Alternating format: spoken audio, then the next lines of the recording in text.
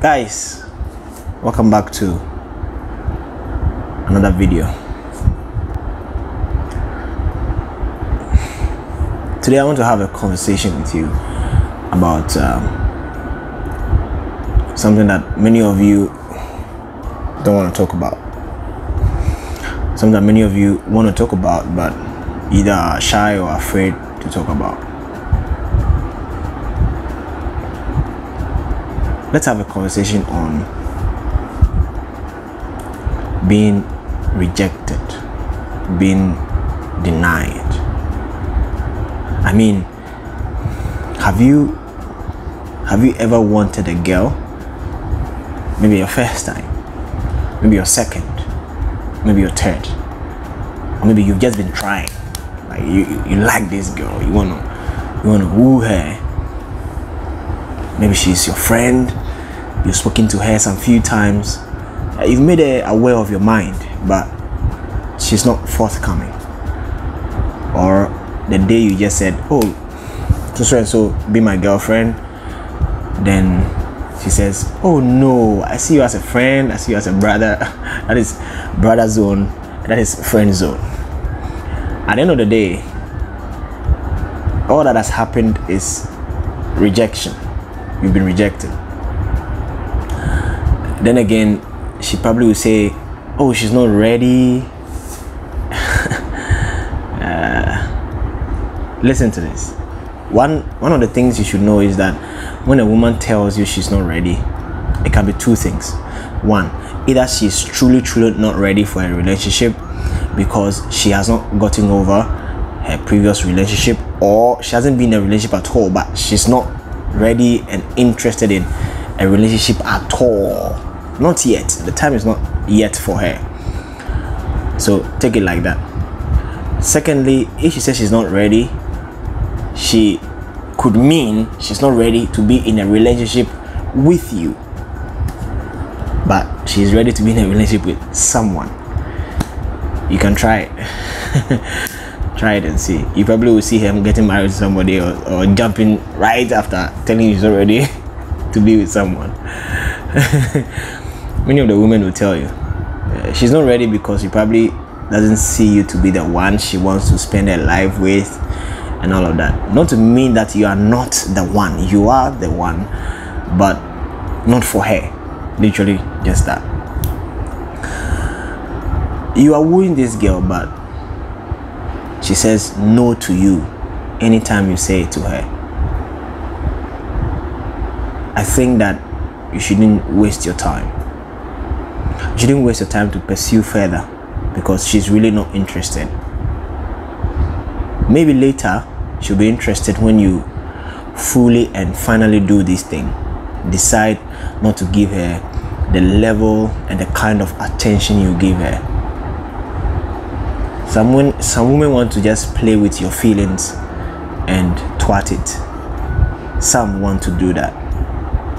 But I'm sure you wouldn't want someone to just play with your feelings and mess your feelings up and go away. Let me give you a very personal story.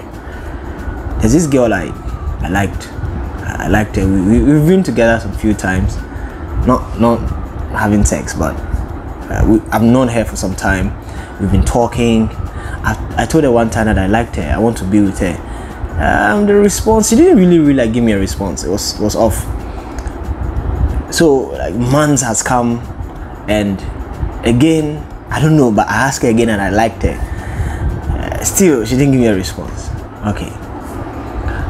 The months has come again, and suddenly something happened.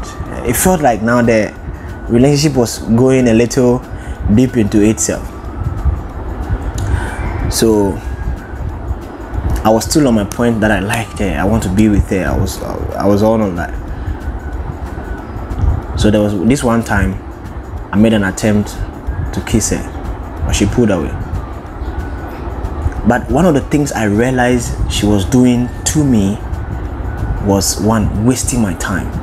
When I say wasting my time, she wanted me to spend time with her, talk with her, comfort her, tell her things that will make her feel okay and better with herself.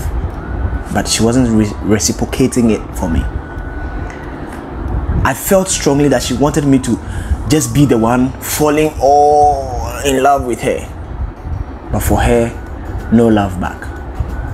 Literally, that was like fresh when I bought my car. Like literally everywhere she wants, she just wants to be with me, sit in my car. If she say we should go here, she just feels like once she has said it, I should just do it for her. There was this one last time I was with her, I think after my birthday experience, I was with her and she said she was hungry. That time I deliberately decided that even if she was hungry, I wasn't going to use my money to buy food for her. So I asked her that, oh, would you like to, what would you like to eat? She said, see, this was that. We got to a place where there was. So I decided that I'd rather ask her what she want to eat and tell her, oh, then go and buy the food. Immediately I said that, she saw the sign. And she told me that, oh, she even called her father. I think, yes, the time we were driving, she spoke with her father. And she said, she told her father that she was hungry. And she said, so when I told her that she should go and buy the food with her money, then she said, oh, she has even, like some few seconds, said, oh, she has even thought about the fact that the father said she would get food for her. I'm like, okay, so should I drive? Should I take you home? And then she was like, yes. I think I took her home or I dropped her halfway. That was about, I can't really remember. But after that incident, I called her one time because then I had decided that no, enough is enough. There's no time in wasting time with this girl who is not showing forth or coming forth with the fact that she likes you back or she wants to be in a relationship with you. So I called and I told her that, hey P, I want to tell you something. The thing I want to say is that I've realized that I'm the only person who is in love with you. I've realized that I'm the only person who is, I mean, like literally crashing. Like I'm falling. And I was even quite poetic about it. I was like, no, I feel like I will fall so much in love with you, and before I realize I have fallen and would have gotten broken. So all I want to do is I want to kill that love that I'm feeling for you. That thing, I want to kill it and see you as a friend. So let's just be on that friendship level. Then she was like, why do I want to be on that friendship level? And I'm like, so is that what you are thinking in the first place? So all you wanted to do was just waste my time, spend my money, sit in my luxury, like literally whatever I have, you want to just spend it and go away? That's what I said in my head. So I was like, no, I'll just kill that thing. So I didn't call her again. Prior to that, she was supposed to have visited me at my job and she didn't come. I waited for her, she didn't come. I called her, she told me she would come. So that was even made me wait for her. And she didn't come. At about 8 p.m. I called her and I was like, oh, why didn't you come? She got upset. Now do I know why this and that? My friend, at the end of the day, I stopped calling her. The attention cut, all of that. Some few months later, this lady sent me an invite. She was getting married.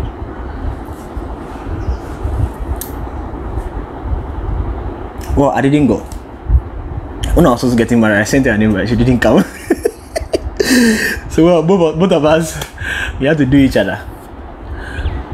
But all I'm trying to say is that rejection, denial is not your fault in some way. It's not your fault in some way because the person doesn't want to be with you, but it's not bold enough. The person is not confident and courageous enough to tell you that I don't want to be with you. You should be able to see that and not pursue further.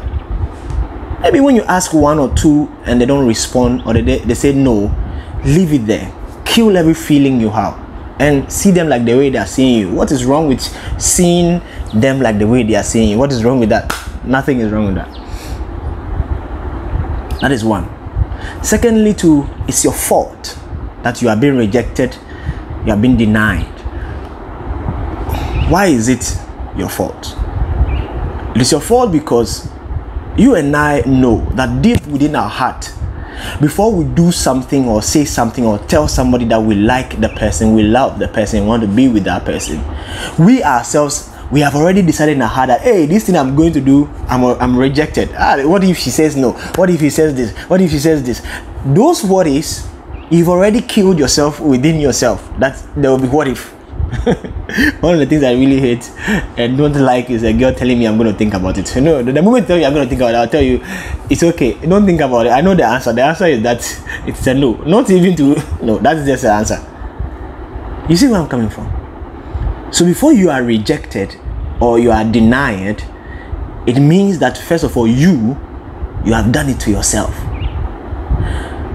You have denied yourself the fact that this girl can say yes or no. My word for you is this: live free, flow. It's like the when you open a tap water, it flows. Live free like that, flow. When I say flow, live you, be you. Like, enjoy your life, love yourself, accept yourself, approve yourself, take yourself to the cinema, take yourself to the beach, take yourself to the pool, take yourself to literally find a spot, find something to do with yourself. Live. When you're living like that, like read some books, like literally do things that will make you happy, do things that will make you feel joy, like all of the things that make you feel love. Do that. And when you do that, I tell you, you won't even get a girl who will tell you that no. I mean, they wouldn't. They won't even come your way. The one who will come your way will tell you yes. Because already, with you in your mind, you are secured. With you in your mind, you are safe. With you in your mind, you love yourself. So whether they are in or out, you are fine. Whether they are in or out, you are fine. One of the things I used to say is that I stand a chance to lose nothing. Nothing to mean that I believe in myself. Yeah, you say I'm proud, yes, but I like it. I believe in myself so much that I have so much value to offer. So if you stay with me, you will gain. If you leave, you will lose. This is the end of my video. If this helped you to get yourself ready for the next relationship, or get yourself ready to love yourself and move on and be better, recommend this to somebody. Tell somebody about this channel, and subscribe and like and share. Give me a very good comment. I'll see you in the next one. Peace.